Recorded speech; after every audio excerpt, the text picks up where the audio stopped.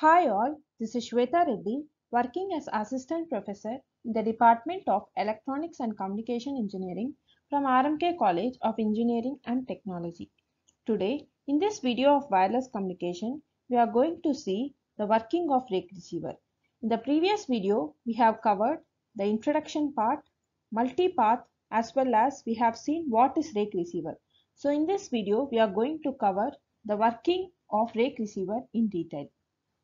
So in the previous video, we have discussed what is rake receiver. So to brush up, a rake receiver is a radio receiver designed to counter the effects of this multipath fading. So this block diagram was also explained in the previous video. Kindly do refer that. We will see the detailed working of a rake receiver in the next coming slide. So coming to M-branch rake receiver.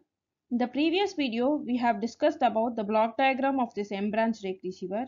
So in this particular slide, we are going to see the working of this M-branch rake receiver in detail. So the rake receiver uses several baseband correlators to individually process several signal multipath components.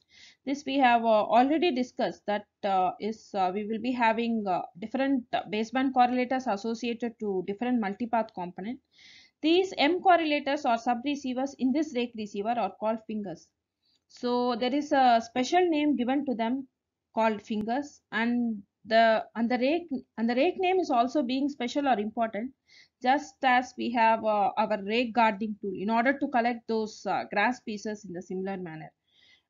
Rake receiver also tries to collect the actual signal from the available multipaths. So that is the reason why the name rake receiver comes into the picture. So now each correlator did extra time shifted version of the original CDMA transmission. That is, we have already discussed that each correlator would have been tuned to specific time shifted version of the original CDMA transmission. That is, your correlator 1 would have been tuned to tau 1, and it will be having that particular time delay from transmission to reception at a particular time instant. That is tau 1. That is tau 1 we are receiving as the first multipath component, and tau 2 we are receiving as the second multipath component, and tau m we are receiving as mth multipath component, and so on. So individual correlator would have been tuned to time shifted version of the original transmitted CDMA signal. So now each finger of the rake receiver correlates to the portion of the signal which is at least delayed by one chip in time TC with the other fingers. That is, the most important point we need to understand is that our correlators are only going to function well if the multipath components are highly correlated. Just because if this is not being the case, then in that particular case, all the multipath components will be going to club together, or they will going to distort each other. So it is our assumption, as well as it is observed that if the multipath component is having at least the time delay of TC or greater than that, they are highly uncorrelated. So while considering this particular fact only, we are in the state to collect all the multipath components. So now the output of each correlator is denoted as Z1, Z2 and up to Zn, and they are being weighed with alpha 1, alpha 2 and alpha m to provide better estimate of the transmitted signal.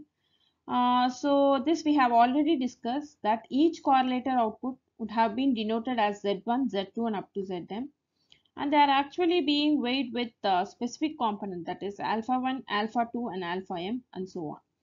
So that we are in a state to get better estimate of the transmitted signal provided by the single multipath component. Suppose if we do not process this sort of operation and we are only considering the single multipath component, and if due to some reason the multipath component is going to have lower SNR, that is lower signal to noise ratio, due to the bad characteristics of the channel. So in that particular case, we will be going to get very bad signal reception as well.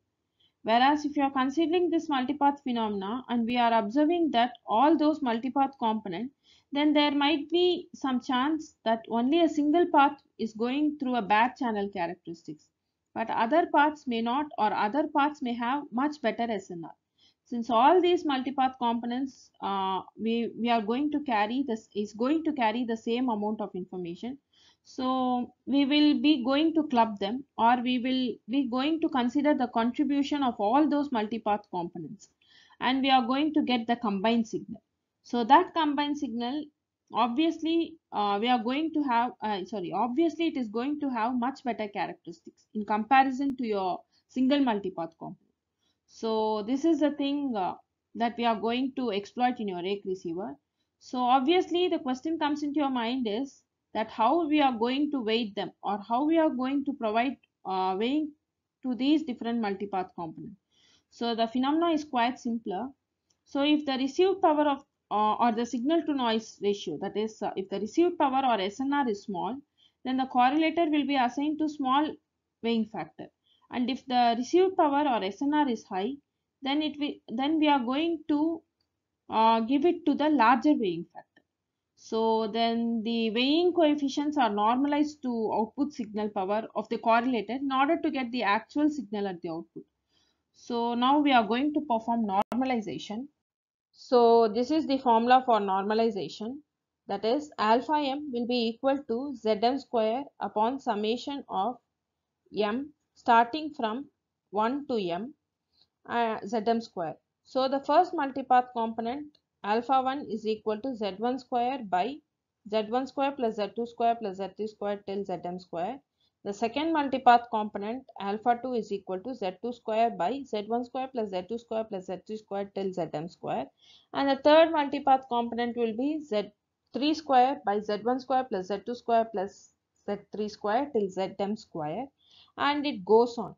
So we can conclude that if the contribution of any multipath component is larger, or we could say that if the SNR in a particular multipath component is higher, then that alpha m value would be higher. And if the contribution or SNR will be lower, then the value of alpha m will also be lower.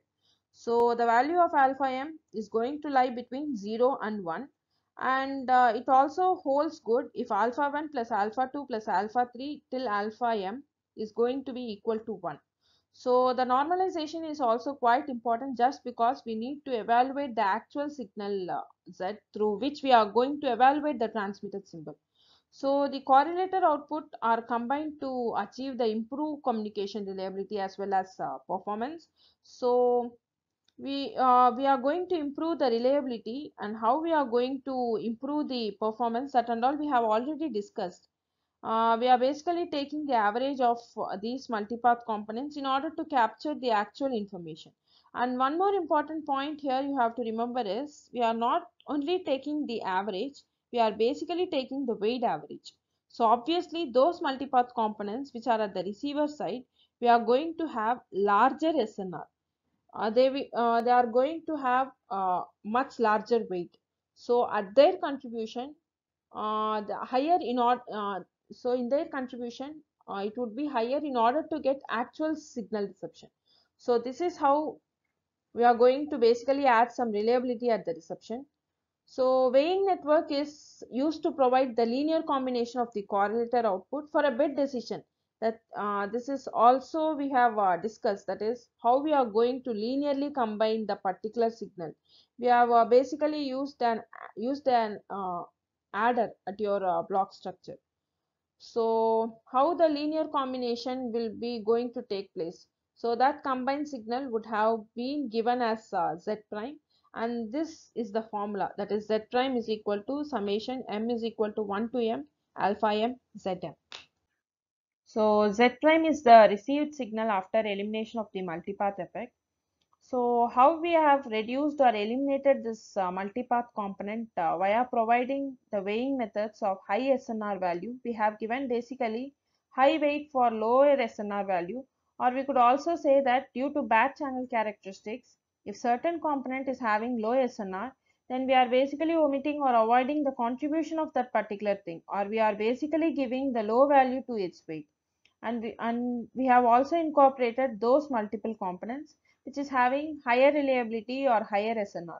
So after receiving this Z prime, now we have to perform this despreading. Since we are using CDMA systems, which is nothing but the spread spectrum systems.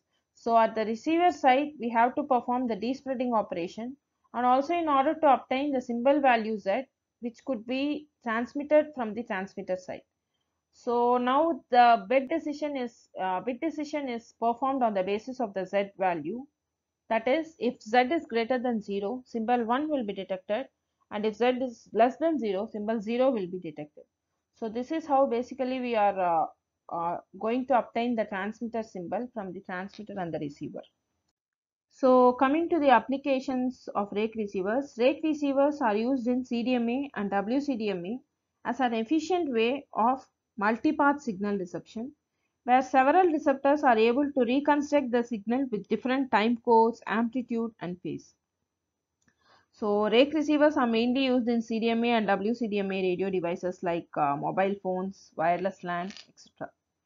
So these are the advantages as well as the disadvantages associated with Rake receiver. So the coming to advantages, they have improved SNR and improved performance. Since we are using weight sum and we are taking the contribution of all multipath components, so obviously we are going to have improved SNR at the receiver. If the SNR is high or SNR is improved, then the performance will also be increased. Or also we could say that if SNR is higher, the bit error rate is lower. So these are the advantages associated with rake receiver. Then coming to the disadvantages are increased cost, size and complexity. Since in our block structure, we have already seen that it is using multiple correlators associated with your multipath. So if we are using multiple correlators, obviously the cost is going to increase. And since we are using multiple correlators, obviously the size is also going to get increased. So these are the advantages and disadvantages of the rake receiver. So this is what about rake receiver. Thank you all.